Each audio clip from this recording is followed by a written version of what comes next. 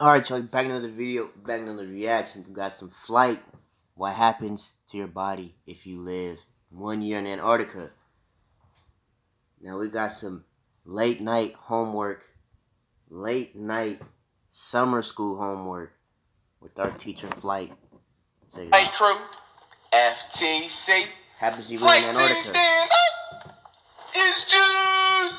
We got some still fresh, clean educationalists. It's summer for some of you guys, but we got some still fresh, clean educationalists for the guys in summer school. All right. I ain't never had summer school. How would it feel like if you spent about 14 months? I say is about 2 years in Antarctica. Flight, what did you just say to me, Flight? So, how would it feel like if you spent about 14 months? I say is about 2 years in Antarctica. What will happen here? That's why Flight took that long pause, because he know he's not right for that. Right. He know he not. We're gonna find out. My riddle. Bigger the brain, so let's check it out. Smarter the person. But the brain of Einstein some great info you should learn. 1.2 kilograms or 2.6 pounds, which is less than average. Even though it's summer, taking the knowledge. The administrators can't do much if you got your electronics out. They're just going to look at you like, well, you'll probably be back here again next year, but make yourself a good example. Take about 15 minutes to learn some things, man. Flight, you know you never did this in school.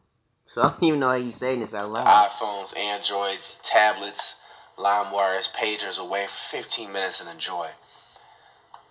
The most valuable educationalist these teachers will never teach you.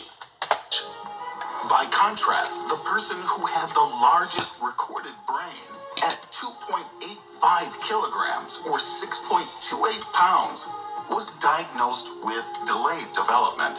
This most mysterious of human organs never stops surprising, and researchers never stop searching for the boundaries of what the human brain is capable of.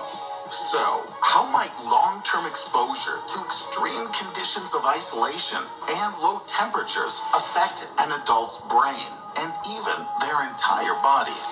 8 scientists and 1 cook who participated in an Antarctic expedition have first-hand knowledge of these effects. 5 men and 4 women spent 14 months at a German research station called Neumayer III. They went almost completely without personal space and contacts with the outside world. Damn. This social isolation and monotonous environment is the closest thing on Earth to a space explorer. Yeah, Flight don't know what that word is. But I'm gonna leave it on. Exciting. Disingenuous, monotonous. Desert at the beginning. Watch, that's gonna be Flight's new song name. Monotonous. Alexander If you don't even know what that means, started his investigation. Well, at the you gonna use that in the next song. Watch. Medicine Berlin, Monotonous. in cooperation with Professor Dr. Simon Kuhn of the Max Planck Institute for Human Development, they agreed to determine whether an Antarctic expedition had an impact on the structure and functioning of the human brain. Animal studies had revealed that similar conditions can harm the hippocampus, a brain area crucial for memory and navigation. Rats are better at learning when the animals are housed with companions or in an enriched environment than when alone or in a bare, empty cage. But whether this was true for a human's brain was unknown.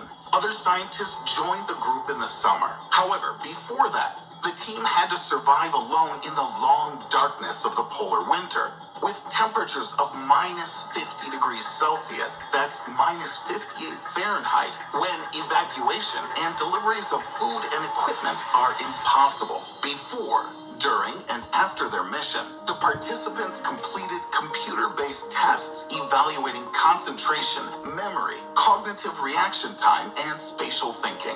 Regular blood tests were carried out to measure levels of the brain-derived neurotrophic factor, BDNF, a protein responsible for promoting the growth of nerve cells and synapses in the brain. The researchers used magnetic resonance imaging to determine changes in brain volume, and specifically in the hippocampus in 8 of the participants. Incidentally, the hippocampus that supports the growth of new neurons. A group of 9 control participants matched for age and gender to the others and who didn't stay at the station underwent identical tests. Measurements on the polar explorers revealed changes in the hippocampus area called the dentate gyrus, which volume was 7.2% smaller on average compared to the analogous area in the control group. This shrinkage correlated with the results of the cognition tests, which showed effects on both spatial abilities and selective attention, which is necessary to ignore irrelevant information. Repeated testing is normally associated with improvements in test results. The learning effect, however, was reduced in the participants who underwent the tests. Those changes were also associated with a drop in BDNF levels. The hippocampus is highly vulnerable to stressors like isolation, Stan says, but it's also very responsive to stimulation that comes from social interactions and a variety of landscapes to explore. Really? Therefore, there are good... Chromebooks are seriously learning easy to something? set up right out of the box. Cause I ain't gonna lie to you, Just I'm sign in with zoning your out of Gmail this and video. all your files are right there. I'm like all Now over get the after place. it, because you're good to go. Switch to setting up the easy way. Switch to Chromebook. Good reasons to believe that this change is reversible. However, there have been no indications of that so far. The BDNF levels in the polar explorers dropped below the initially recorded level after just 3 months in Antarctica, and even a month and a half after they returned home. This level did not recover to normal. The good news is that the brain can perfectly adapt by compensating for the loss of even a significant chunk of it. Neuroscientists from the California Institute of Technology, or Caltech, examined 6 people between 20 and 30 years old who had had half of their brain removed in childhood due to severe epilepsy. Their brain activity was in many respects similar to the brain functioning of healthy people, since the remaining half of their brains compensated for the loss of the missing half's computing resources. Given the small number of participants, these results should be viewed with caution.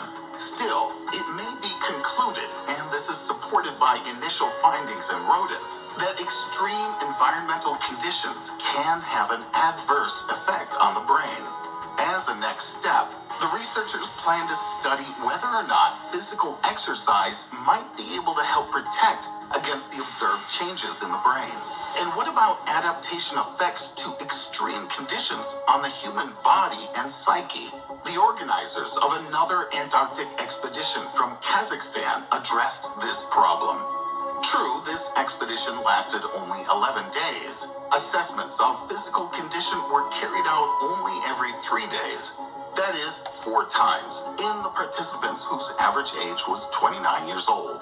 On day 1 of the expedition, the polar explorers demonstrated a high level of interest and tension due to their expectations and first experience in Antarctica. Then, their interest dropped due to the monotonous landscape and repetitious daytime activities. But the tension contributed to their being mobile, thus helping to quickly involve their bodies in adapting to the environment.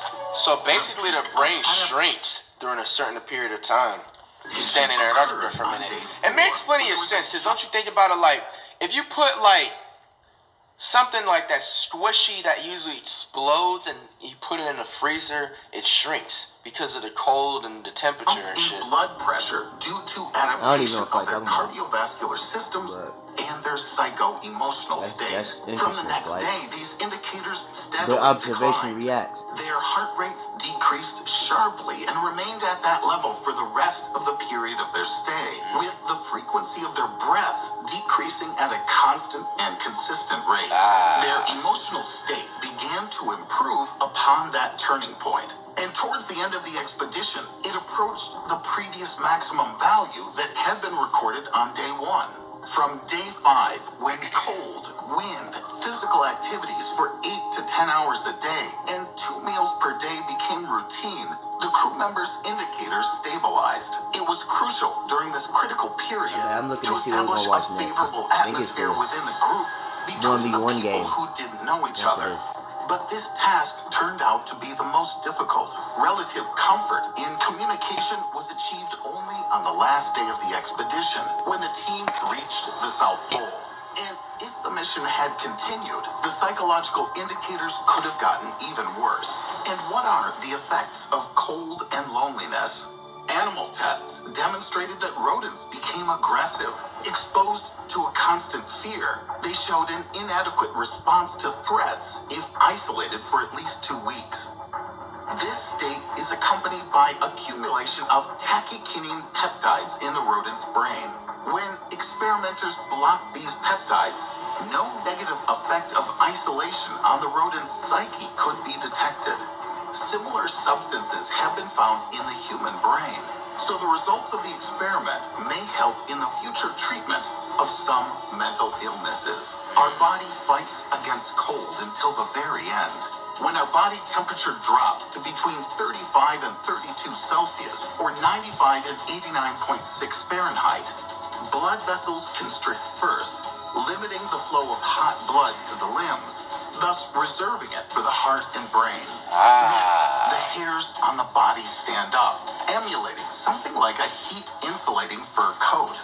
Next, a person starts shivering violently, experiencing convulsions as muscle fibers contract uncontrollably in an attempt to warm the body. When the shivering stops, which increases 5-fold the body's ability to raise its own temperature, the blood from the dilated vessels flows to the extremities, producing a sensation of heat. When the temperature drops to between 30.5 and 29.5 Celsius, or 86.9 and 85.1 Fahrenheit, the person falls into a coma. Their heart stops, followed by death of the brain from oxygen starvation. However, the processes of dying are so slow in the cold that, if rescued, it helps doctors to bring frozen people back from death. So, how would you deal with changes in your brain if you found yourself in extreme conditions? Leave your thoughts. Well, Dot Reaction has superpowers, so. Like this video, then give it a thumbs up. Yeah, Flight could live there for like another 20 years. Anyways, let's turn off this video, educational reacts. Make sure you guys like, comment, subscribe to the channel, and I'll see y'all.